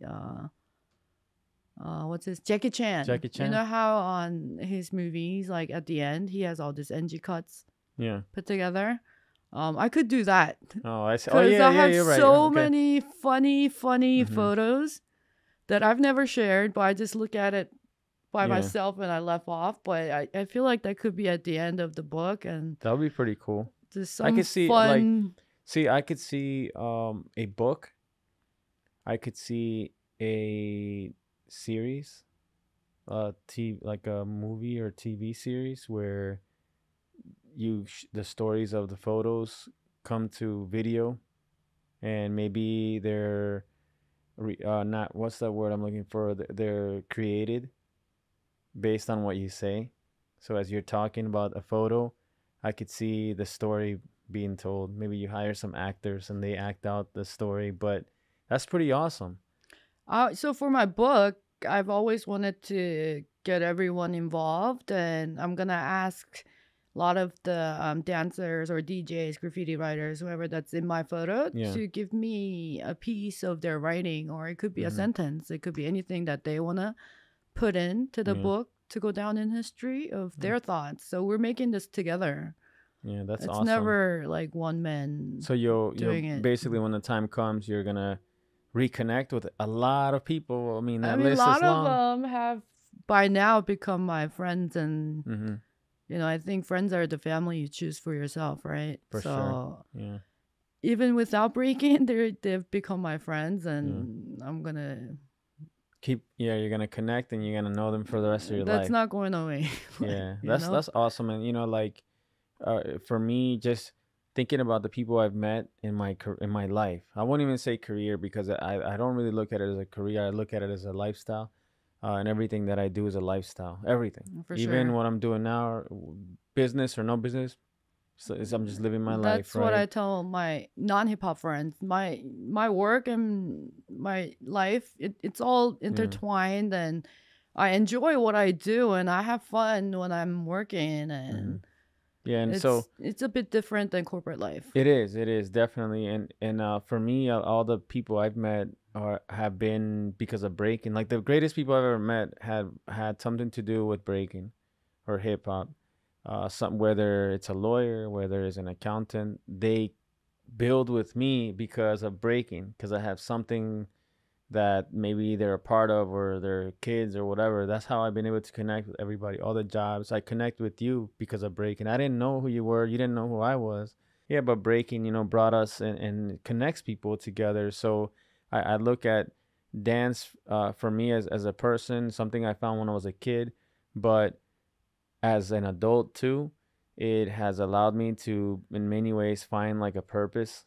Like, I know what I need to do. Like, I need to keep doing events for the kids. I need to keep on, putting out educational programs. But it really gave me a lifestyle, like, that I feel really blessed for, because it's hard to find something that you want to do, and have that passion for it, right? A lot of people are looking for that.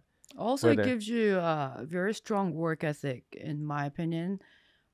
B boys or B girls, even when they pursue other areas of career, I've seen B boys turn into photographers. You see Kian, you see Frankie. They're doing amazing work. I've met them when they were just dancing. They were in high school, maybe Five Crew Dynasty, Supreme Mhm. Beings.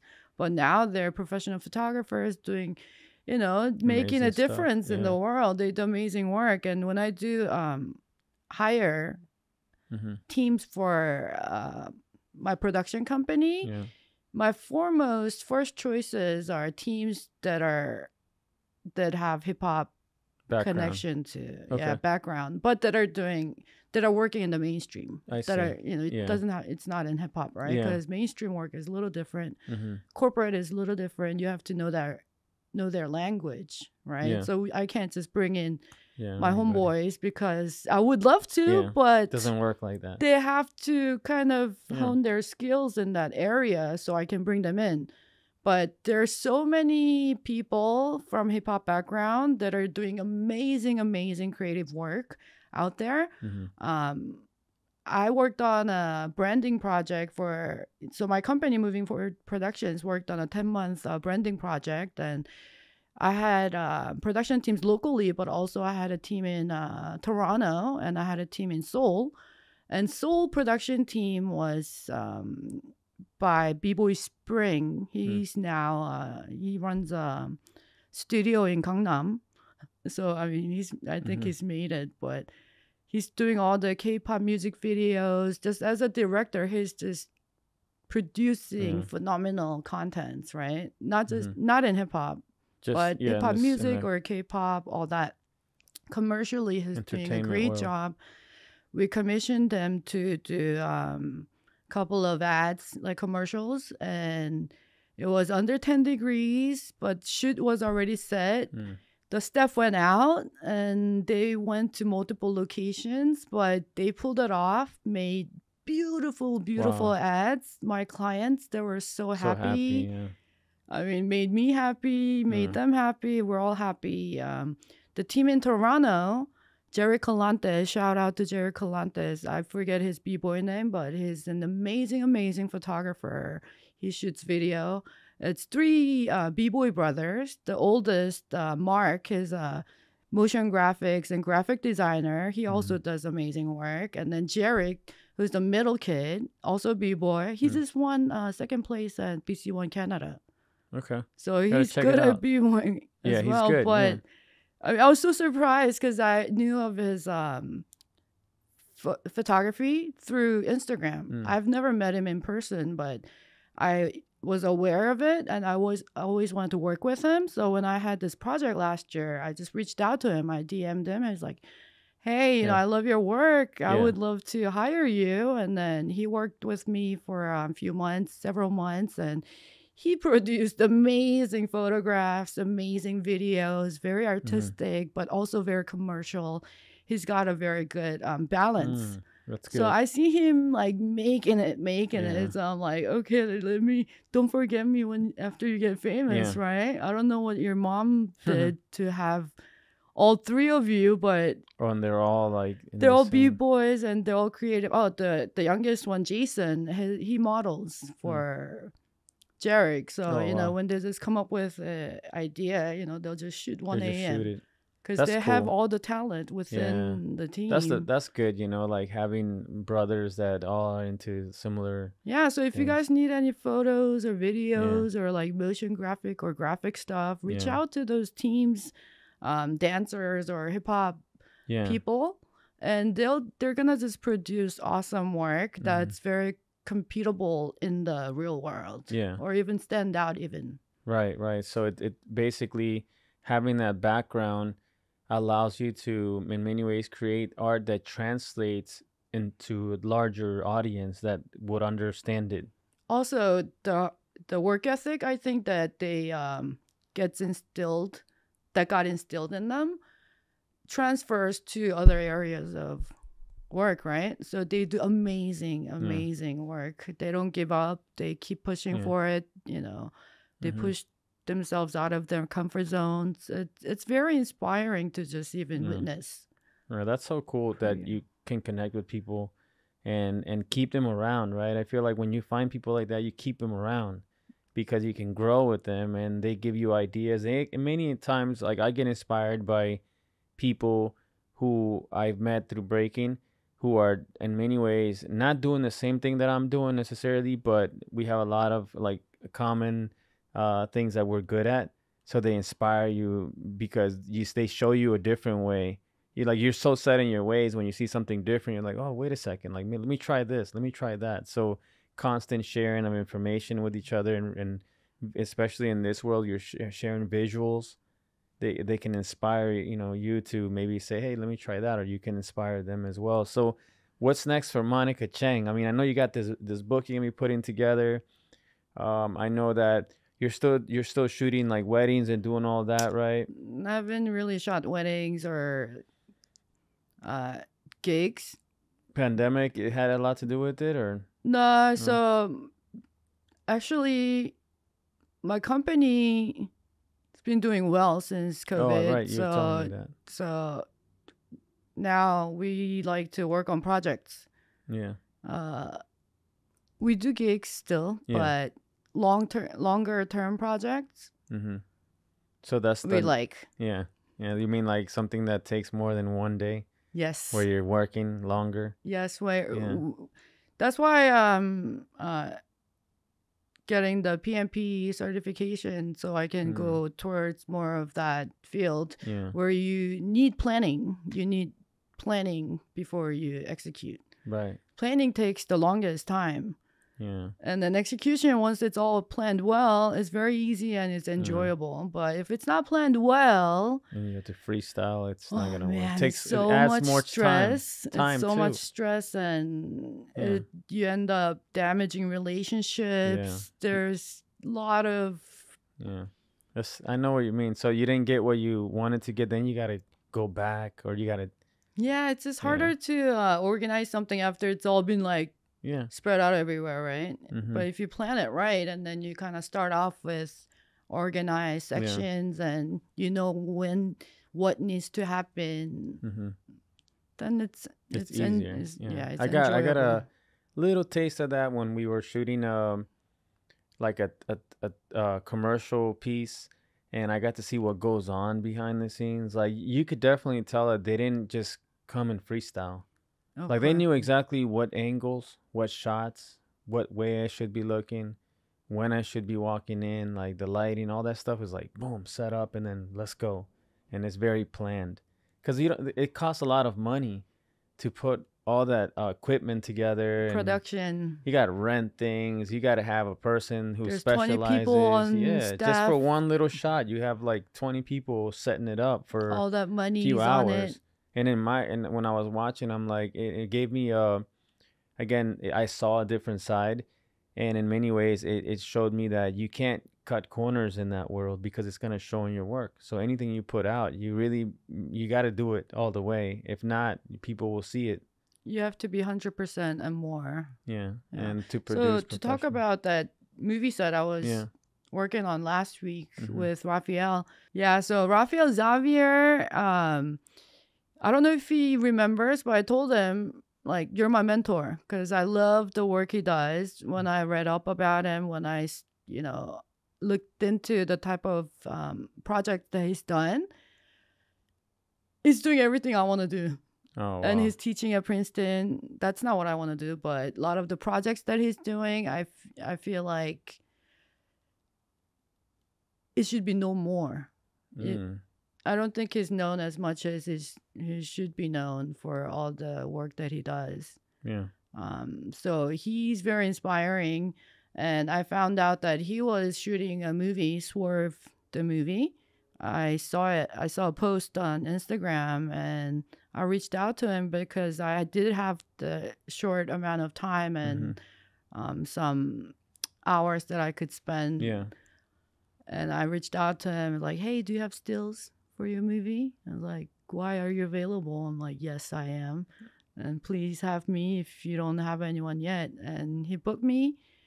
I went up there, stayed there for about a week, worked with the whole staff that he put together. And that experience, I'm still trying to marinate. I mean, I'm trying to process. It was so much that happened in a week. And it was such good times. It was long hours, but I think I haven't done that many long hours recently. I usually direct, or even if I shoot, it's very like planned or organized type of shoots nowadays. So I don't do like all day, every day type of shoots. To be there for a week and long hours, I was able to do it. I was hurting, but it was so enjoyable, and I was learning so much. Like the same stuff that you're talking about, all the stuff coming together, the production of like setting up the camera, getting the routes all organized, and everything is 100%. It's a different level put together, right? It's not freestyling. It's a different level. I mean, that's how they make movies. That's how they make music videos. It's another level. So you can learn from that too, right? I'm into journalism, I'm into documentary. So I think I'm pretty experienced in how to, go about that area. But as far as like setting up everything perfectly and getting things ready and planning all that, to see it in person was such a such a fruitful it's experience. I awesome. picked up so Yeah, much. it's awesome for me. I just it was amazing. Like that, it was raining that day. Um, I mean, there was no sun. It was just raining hard, and it's cloudy. Obviously, there's it's dark outside, but I was sitting in a chair, and they basically made a fake like sunlight. Oh yeah, So lighting. I felt like I was like a daytime, and then they had all this stuff. And anyways, it was so nice to see the effort. You're in a different gear. So you have Yeah, to be able to yeah, be in different gears. You mm, can't be all of that at a jam, right, right? You have to be able to, yeah, make your ways around the mm-hmm, jam. But at a production, a yeah, big full production, you have to be on point, you have to be on time. mm-hmm, You have to have everything done yeah, professionally. Like that's a given. That's just a very basic standard. yeah, standard. I got tired because when I thought it was gonna take like 4 hours, but it took like 14 or 10, 12 hours or I something like never that. heard of So 4 hour so shoots. by like the eighth hour, I'm like thinking to myself, this is about to wrap up, and no, and then like I thought they were tired, and they were like still taking their time. I'm like, aren't you guys tired? They're professionals. They go in and do their work and then move on. They They don't want to have to come understand back. if they don't do it right there and then, Yeah, and if they have to do another production, it's gonna the cost a lot. cost, the budget, It's like a it's lot. gonna make Yeah, everyone's yeah, life so miserable yeah, for a few days. You know what I right. mean? So Yeah, but it's you cool. have to do your role right, Mm-hmm. I was and tired though. everyone has Yeah. less issues to deal Right, with, right. So right? it's so that's how it is, and again, seeing that is awesome. Seeing you at events, and like a lot of times I will. You don't know this because you're doing your thing, but I see, and I see you like you're into what you're doing, and I'm like, man, I love seeing people in their element when they're like totally focused, professional, and like just you're like in your zone. You're in your zone. It's the greatest thing to see. And I get that way with my stuff sometimes. Not all the time, but when it's something, a professional thing, you sort of learn over time that you see other people who are super professional about it. So you, in a way, become that way. Because Real recognize there you go, real. real recognize real. Exactly, exactly. So listen, I know we talked about a lot of different things, right? And a big part of us doing these segments is to, in many ways, show and share with people, especially the younger generation that is out there, that if they pursue their dreams, I know, and I say it all the time, it sounds like, oh, everybody says pursue your dream, right? But it can come true. And you're a perfect example of that. I mean, Dreams do come true, and I totally believe it because now I'm friends with physics and Hong Ten. I invited physics to my event, in New York in yeah. 2016. It It's was exhibition, right? all my events were exhibition battles. It was B-Boy Born, B-Boy Physics versus B-Boy Why Not, and Yeah. Easy Mike from I remember Rocksteady. that. You didn't come though. I didn't go. You I didn't? Did you invited invite you, me? of course. Really? You said you might come, but you didn't. You A lot guys of the see? VA people didn't Yeah, come. But shout out to Goofball and B-Boy Toys for for coming. coming and They battling. Thank represent you all of us so here. much. Yes, yes. Yeah, DMV is great, and I love yeah. DMV. And the third event that I'll have will be in DC. Okay. I'll So definitely be on that one. for sure, I think Yeah. you'll be staffing. Oh yeah, probably. Yeah. Let me know. Let me know. I'm excited. Like I want to see more events. I want to see more like arts events. I feel like there's a lot of battles, but it's not a lot of like mixed arts, All right? my events are all about peace, love, unity, having Yeah. fun, and I don't do stages. I haven't done stages Mhm. because I want people to mingle and Yeah. get to Socialize a little talk to bit. people afterwards and Mhm. learn from them, share what you know with each Yeah. other. And there's a lot of interactive stuff going on. There's a Mhm. photo exhibition. When I had it in Korea, we had a barbecue going in the Yeah. patio. We had performances. It was just all around, like 3, 4 things Mhm. happening at once. Yeah, let me know about that. That sounds So kind of cool. It's like the other day we did the Halloween thing. It was outside, and that we was could have had a super barbecue.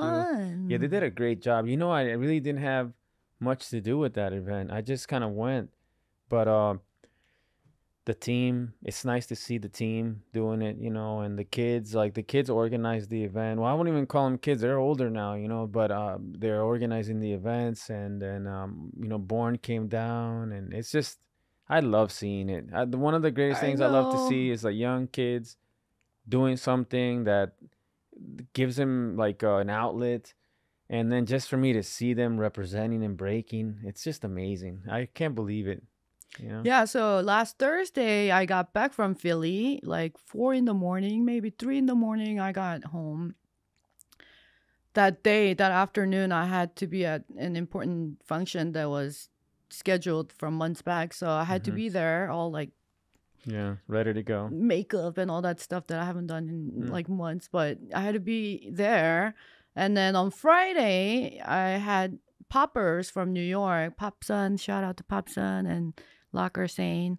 Yeah. So they were supposed to come down. So they came down on Friday, and I found out that Born was Yeah. coming to your event. So I'm like, hey, if we're not doing anything on Saturday, let's Come just through. go to the jam Yeah. and watch the finals. And then Yeah. we like showed up Yeah, at it was cool to see 4. you guys. I didn't And know you were gonna show up. Just showed up we randomly. were I'm like, doing some stuff, and then we showed up at 4, Yeah. and the poppers from New York right on time too. loved. I think now I'm an expert at what time to be at a jam Yeah. to catch Yeah, the you want to get most. the top 8. I would say top 8 is when it gets real interesting, because at prelims, top 16, you kind of everybody top 16 mixed. I mean, I know top I've 8. been to many jams enough to Yeah. know that sometimes like final like Yeah, happens rounds can early. happen in the Yeah. first, Yep. if it's like Rivers and Jinjo on the Mhm. first round, it's gonna be Yeah. like finals, you know what I Yeah. mean? So I know that, but at the same time, when I'm trying to just have fun, I'm not trying to shoot. I'm just Yeah, you're trying to just go. taking it easy. You're doing your own thing. Yeah, I'm Mm. trying to just chill, have fun, listen to good music, and watch. That's what little. I've been doing too. I've been going to events, and like usually people, when I go to an event, I'm with the student, and I'm like coaching, or I'm organizing or something. But it's nice to just go and like not be involved in anything. Yeah. I just want to. I just want to watch. And sometimes you pick know? up more doing Yeah. that. Like, Yeah. oh, you get great ideas. You get You get to talk to inspired people about. more, Yup, right? Like yup. I went to an event here, and I haven't seen people in so long. Like literally, you see them online, right? So you don't realize how long it's been since you've seen them in person. So in Korea, they call it hip hop stay. So after a battle, you just Everybody kind of stays. make little circles, and people just talking, catching pretty up cool. with people, and Yeah. that just goes on for like For forever. hours, yeah. Forever. If somebody doesn't stop it, it'll just go forever. So somebody has to call it, hey, yo, let's go eat, It's a or wrap. let's get go outta here. eat, Yeah, it's do like 3 in something. the morning. Otherwise, people will be just talking. Yeah, right? that's pretty cool though, and I think that needs to be We gotta needs get to you out be there, man. Yeah, I'm down. I'm Gotta get literally you out like. there. Like I feel so blessed to I don't even know how to say it. I don't even know how to I can't even explain it. But just know that every single day I feel so blessed and grateful more than anything. Yeah. And I can look back on everything now and be like, wow, like I don't know how to say it, but just know this. I think I know. When I see my students that I started teaching when they were 5 years old, B-Boy Fozzy. and I see them now, 16 years old. Taller than the coaches. Taller than me, and they're just, to see that and to know that I had something to do with it, it's the greatest feeling in the world. I just to see them growing up and becoming like, amazing young men who are just going to do amazing stuff with their life, and breaking is a part of it. I mean, it's amazing. But you start kind of understanding why, when we're growing up, we used to hear education is the key, education is the way. Mm-hmm. We heard that. Yeah. We knew it. But now I really, really feel it, and I believe it, that education you kind of look back. You look back on your teachers, and you're like, which teacher was like what I am to them, to me? Like my master. So I did Taekwondo, and I actually know how to count in Korean a little bit. And I remember I was like, my master was a Korean like fifth degree black belt, like serious Taekwondo guy. He learned like for real, and he was a professional fighter. And I remember seeing him with cuts and all that stuff. And he always used to like, he was really tough on me, first of all, and he always used to tell me, always finish what you start. It's so important that people who are educators realize that what you say, they will remember when they grow up. The same way that Maybe not right there and yeah, then, but but one someday, day it'll click yeah, with it's going to them. come back. But yeah, Master Kim, I still keep in touch with him, and I talked to him not too long ago because I was telling him about how I followed in his footsteps because he's a Taekwondo teacher, and if it wasn't for him, I wouldn't have created the LACE program for the lab. That's You know so how we have, yeah, genius. and I'm like, but he inspired me, and I was telling him this, and I was talking to him about everything that's happened in my life, and he's just like, he can't believe it because I mean, there's the trophies right there. You know, Korea, they always do b-boy Yeah, breakers, like b-boy big girl breakers with taekwondo shows. Always. I've seen it thousand, yeah, I mean, not thousand times, but yeah. I've seen it so Taekwondo. many times. I've seen so many shows. Maybe you can do your kids and then Yeah, his maybe. kids and do something. Yeah. You can Well, just we'll check see. out Yeah. some. There's so much footage on Yeah. YouTube with I have to like check the it out. Korean But b-boys. I mean, just having somebody like that, right, is Yeah, so it's important. So when you say education, you're talking about education. It's a lot of times when what I remember from education is and my mom and my family telling me to learn how to read and write and learn maybe history and what they teach in Mhm. school. But education goes beyond the classroom. Of Education goes course. into the arts. Education goes into taekwondo. Learning is Education is forever. forever, right? It's not when you finish school. You're done. School is just basic Yeah. stuff. That's when you have fun and Yeah. you can experiment and Mhm. failures are fine. Yeah. In real life, it gets tougher. Yeah, as you grow up, you learn, and I mean, like you said, it's forever, right? You're just always learning all the time. I mean, I don't know if Life you feel keeps that way, but changing if photographers don't stay mhm. up to date with Yeah. the programs, the equipment, Mhm. the current trends. You have to know You have to everything. know everything, You have right? to be Yeah. current with current affairs and Yeah. you have to know politics. Know what's going You have on. to know Yeah. policies.